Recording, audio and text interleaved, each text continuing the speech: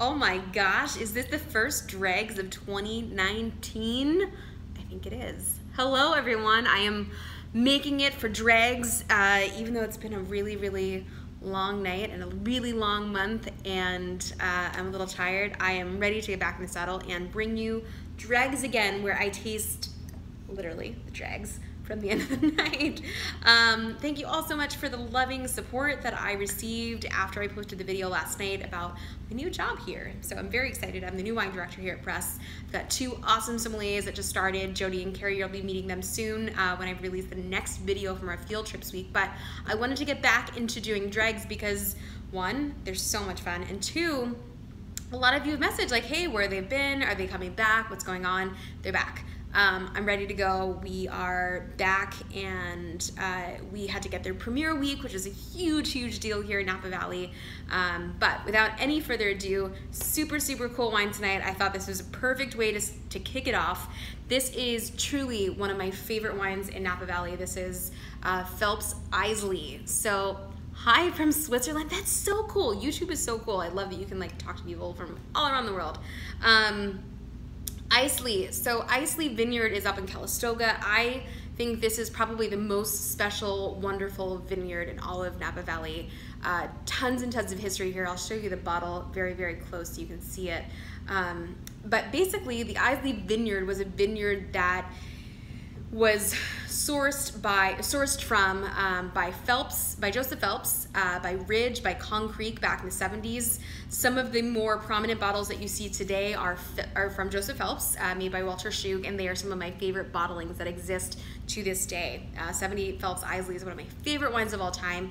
This is one of the last vintages of Phelps Eisele. So basically what happened was the Eiseles decided that they were going to sell that vineyard in the early 90s, gave the option to the Phelps declined, the Arajos bought it, and that is how the Arajos became Arajo Eisele Vineyard. They since sold that wine and started their own label and sort of reverted back to the name, so it's now just called Eisele Vineyard, and that is owned by a very famous chateau in Bordeaux.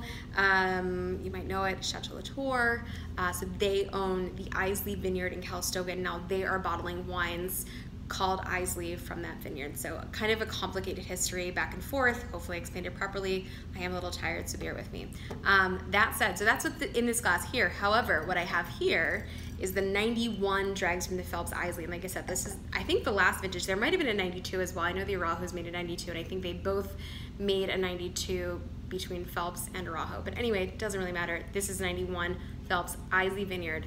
Absolutely stunning, stunning, stunning bottle. I'm so excited. Oh my gosh. Super, super minty on the nose. A little bit of violet, very floral. These wines, the Eisele wines, if there's one through line that will take you through the 70s all the way through today, which it's right here, it's florality. These wines love to just express themselves. It's lots and lots of deep purple flowers.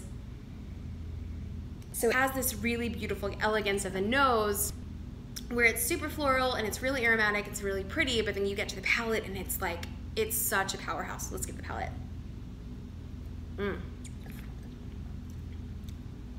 Dense, brooding, big, big cassis fruit, big raspberry fruit, really dark berry, plum, purple, black fruit. And then at the finish, oh, there it is. All of this like minty, herbaceous, aromatic, herbal, floral thing that happens. It's a wine that just wants to continue for forever. I'm gonna go back. Absolutely gorgeous, structured, finesse. I can't believe how dark this wine is. It's got acid verdes, absolutely stunning bottle of wine, 1991, so it's got a few years on it. We are down to the dregs, and I will remind everyone that once you start getting down the dregs, things start to get a little bit grainier. Obviously you can see some of the sediment in there, but they do start to get a little bit darker, a little bit more bitter as you're sitting on the actual sediment of the wine. So sometimes that can skew your perception of how that wine is tasting. I do want to taste next to it the current vintage 2015 Eisele Vineyard that's being now made today, because I do think it's worthwhile. On the nose, you're still getting a ton of those florals, a little less of the mintiness. I do think it takes a little while for that mintiness to come through for whatever reason. I don't know exactly why. But it is a big, gorgeous, gorgeous, concentrated floral. A lot of those violets again on that wine. This is a very expensive bottle of wine. It's 15 Eisele. I think retail it's around $600. So not an inexpensive wine. This wine is really hard to find if you can find it. I think you're looking, again, kind of in the $600 realm, but it's really more about the rarity of that wine than anything else. Okay, well, that's DREGS, kids.